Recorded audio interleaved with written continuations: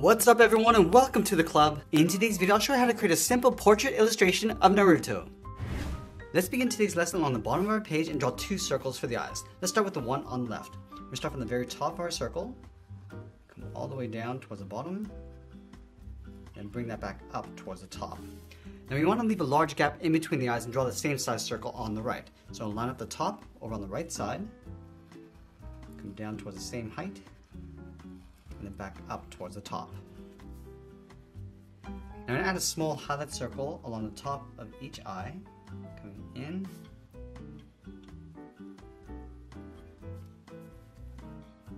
and then in the center of the eye, I'm going to draw a small circle for the pupil tucked in underneath the highlight. So let's start on the bottom left, draw that circle going all the way around and then up, and we'll fill that in black.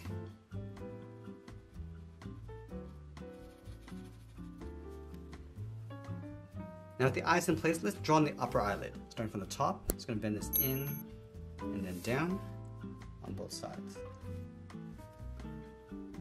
Let's bend the top of the eyelid. Starting from the top of the eye, it's going to bend this up and then come down on the ends. Now from the corner of the eyelid, we're just going to bend this down and just pull that in just underneath the eyes.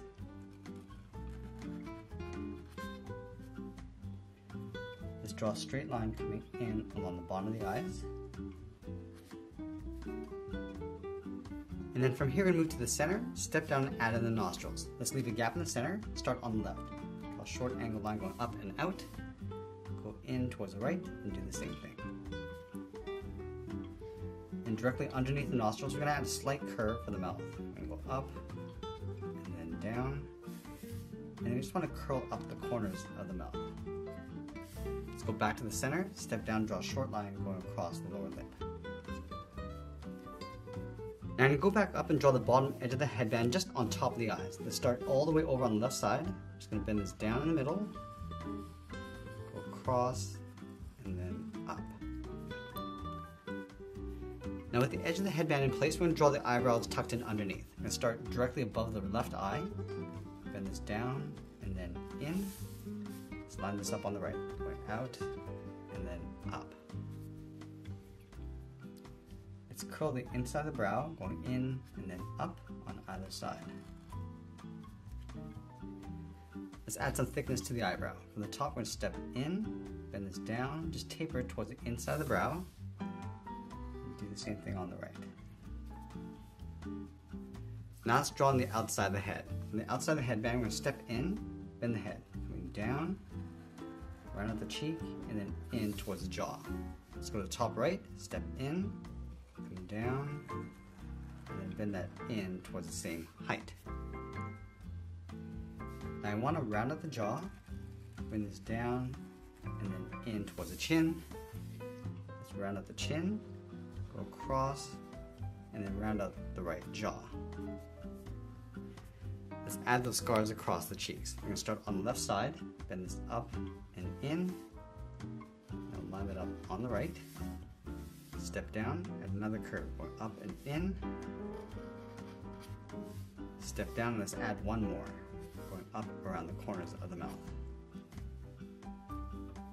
Let's add some hair along the side of the head. For the outside of the headband, we'll step in, bend this down, and then in towards the side.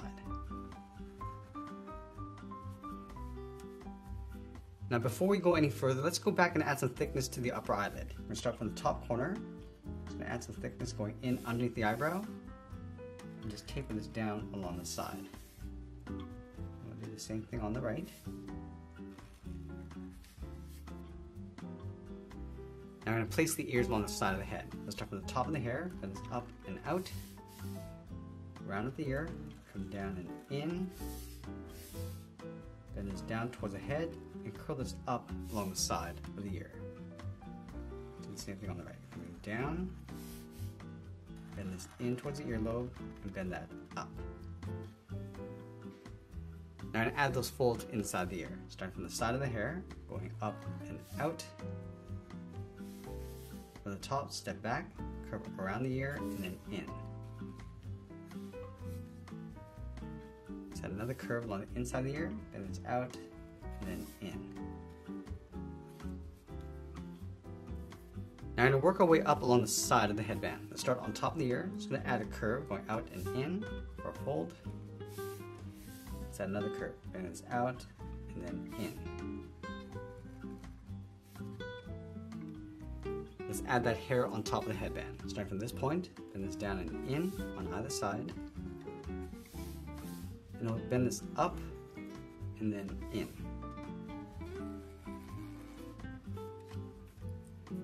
Let's draw the top edge of the headband in behind the hair. So from the top, I'm going to step down, bend this up, and then down on the right side.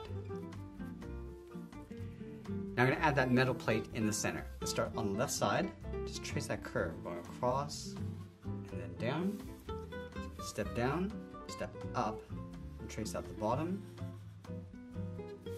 Now it's going to connect the top and bottom with a curve, going out and then in. Now you want to add 3 rivets on either side. Let's start from the corners, adding a small circle. And I'll add 1 more in between along the side. Now I'm going to add that symbol in the center. From the top, step over towards the right. We're going to add a swirl. Start by drawing a circle going all the way around. Just going to pull this in and then up towards the right. Let's go back up to the top, draw a short angle line going up and out. Now from the top left side, angle down towards the bottom, and then pull that in towards the bottom of that swirl. Now from here, we want to add those spikes going all the way around the head. Let's start from the side of the headband, start with a straight angle line coming down and out, go up and then in. Let's mirror that over on the right. Move down and out, go up and back in. Now I want to continue to add these spikes going from left to right to help balance this out. So start again going out, back in.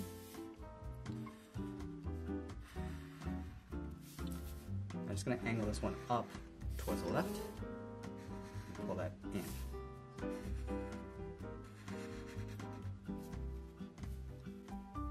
Now you want to start to bring the spikes going up in the middle. So angle this up and back. Another larger one, and 1 big one in the middle. I'm going to add a couple more over on the right side, going up and out, and back in. Just close this off with 1 more spike.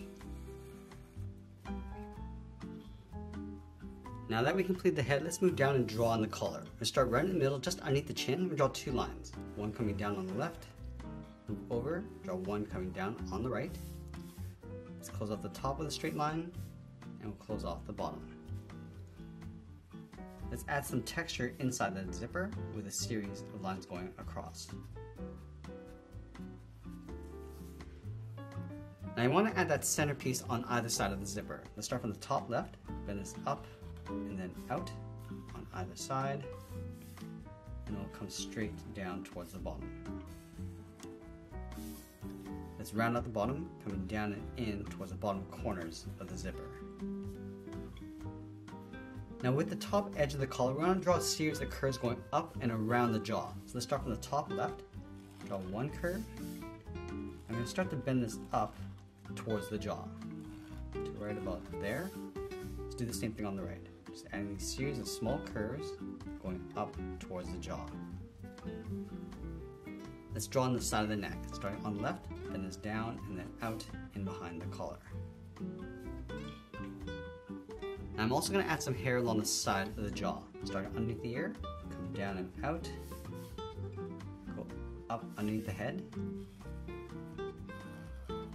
Let's add 1 more point, coming down and in, and then pull that up. Now let's go underneath the earlobes, add some curves going out and then down. Just want to do that 3 times.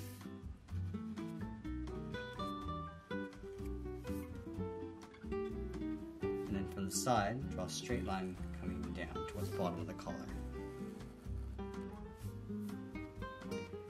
Let's close off the bottom of the collar with a curve. Start from the outside, just bending that in.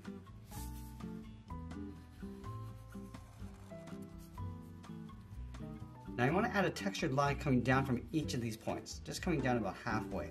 So right about there, move over, just work our way towards the outside. And then on the last one, we're just going to round this out and come down. Let's do the same thing on the right.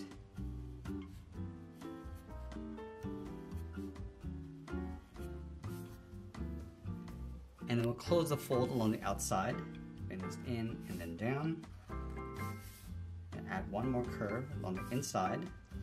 Now that's sign art and add a splash of color, and that's pretty much it. There's a portrait illustration of Naruto. I hope you enjoyed today's lesson. If you did, please make sure you subscribe because I'm posting new lessons every single day. And if you want to draw more characters like this, you might want to check out this video over here. I want to thank you for watching, and I'll see you again soon.